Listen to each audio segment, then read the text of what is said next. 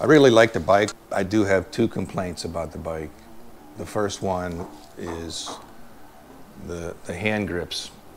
They're very hard, number one. There's no cushion in them. Number two, the diameter is a little too small for my hands. And my hands are literally falling asleep. It's borderline painful. So I looked around and I found some leather wraps that I'm going to put on the grips. And I think that's going to help with that problem. And really the only other thing that I could probably complain about is the suspension. Over rough road, the front forks seem a little mushy. And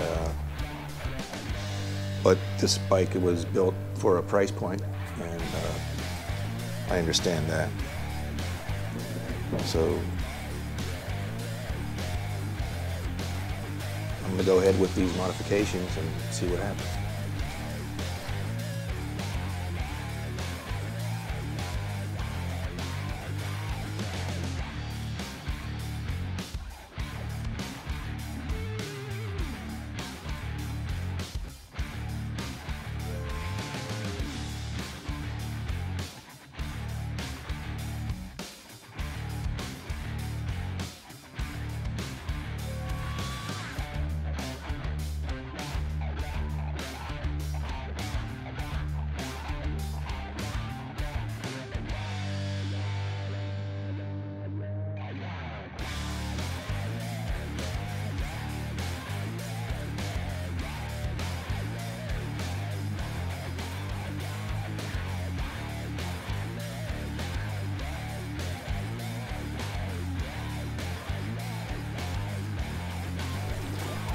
Got our headlight, we've got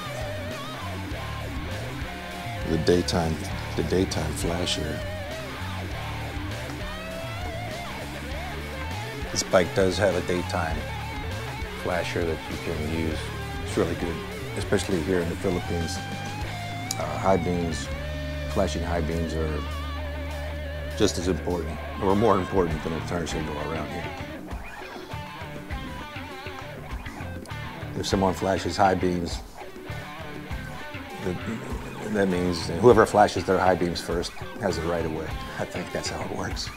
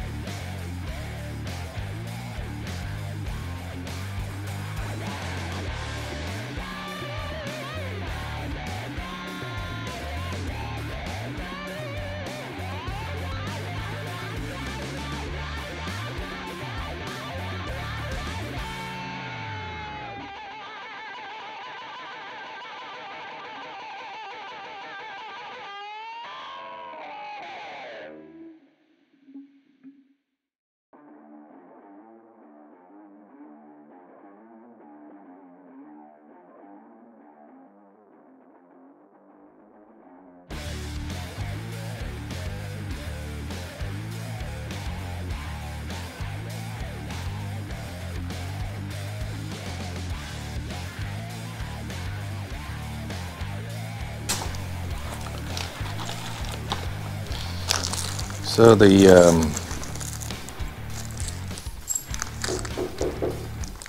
cables that come with this are already pre-terminated, and I may have ordered more than I needed because obviously it came from England. I didn't want to come up short, and I even put a note on the order form, says please give this a sanity check for the Royal Enfield, and I told them I have a fly screen and I want to make sure it works with that.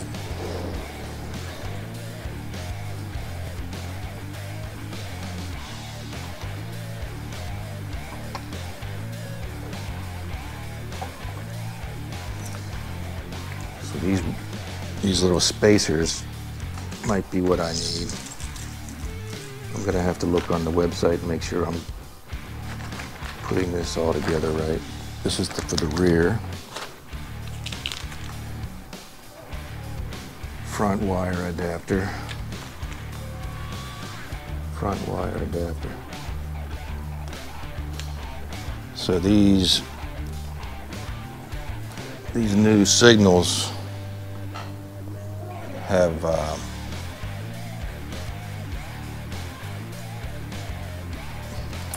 it's not a barrel connector, but it's a your standard male-female plug, whereas the factory has this type of plug, you know, the plastic locking plug and receptacle. So these adapters are to take care of that. And this, I forget what this was for. I ordered it anyway in case I needed it, but it is, let me check the website for that, find out what they're for. And I'll try to fit this spacer up.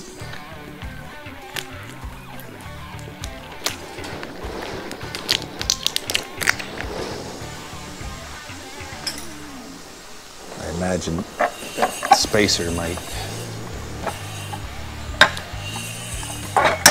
whoops, might go on here. Just so you know, that this isn't a how-to channel. This is a mic channel. But if anybody can benefit from my experiences, that's what it's really for. Because I'm going to the how-to channels to figure this out. So these adapters that I purchased, it's a adapter for the front, and I'm not sure I'm going to need those because what the kit really has, they have a kit with a aluminum headlight bracket, but that wouldn't work with my fly screen, so that's why I ordered the parts separately and did not get the bracket. So I may not need these. But this plastic adapter here, kind of a bushing, it looks like that's where it's going to go. But then, how are you going to tighten that up? It's way too short. Way too short. All right, so the bad news is they didn't read my note, and I'm missing a front mount adapter kit as well as the rear mount adapter kit. So I wish you would have read my note.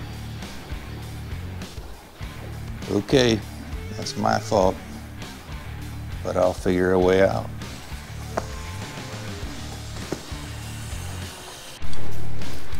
So I'm going to take the blame for not having that adapter kit,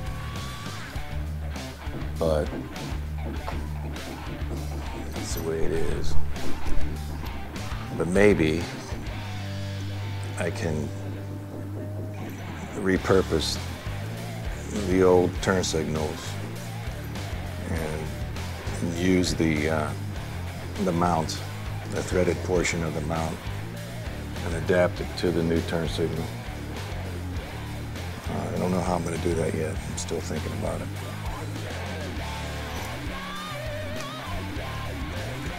So back on the original problem with the front turn signals, there was an adapter, something like this, that I didn't order, and I had no way to attach the turn signals to the OEM headlight bracket, which I like the this bracket. It's beefy, it's nice, looks like it's powder coated. But anyway, the original turn signal mounts were too short, so I couldn't get a nut on the backside. So I got onto Lazada here, which is our Asia Pacific Amazon, and I found these 10 millimeter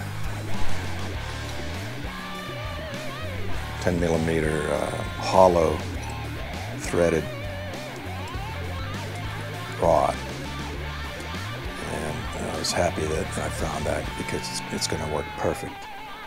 It's hollow, just like the short adapters that came with turn signals, so all the wiring fits through with no problem. And I will use the bolt and washer that came with the turn signals on the outside, and I'll use a lock washer and nut on the inside, and I'm just going to trim this down so the turn signal is going to be as close as the rear ones. It's going to be butted up right here to the bracket, so you won't see any of the threaded rod. It'll just be a nice clean look, and I know the turn signals will be really in close, but they're so bright I don't think it's going to be a problem. So here's an example of the, see, this is the original mount for the turn signals, and this works with their aftermarket headlight bracket, but with the stock bracket, you see how it's just too short. And that's not an indictment against Tech Parts, it's just I didn't know that this was going to be that short. So just here's what I did.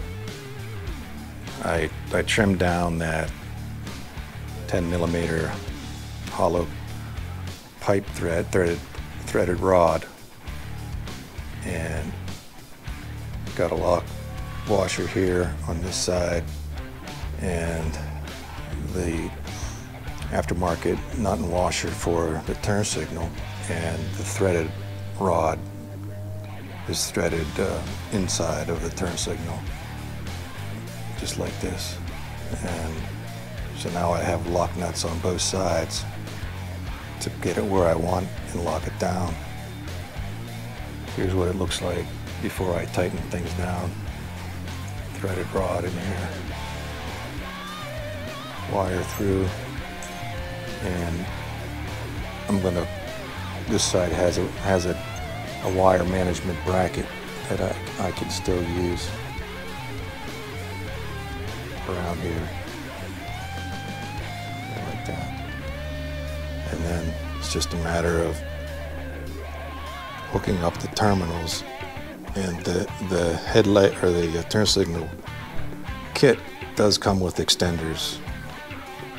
So it not only extends it, but it allows you to forego doing any wire crimping or soldering.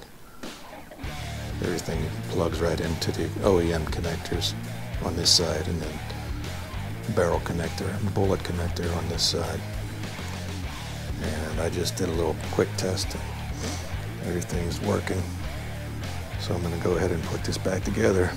I'm going to keep going and update you later on.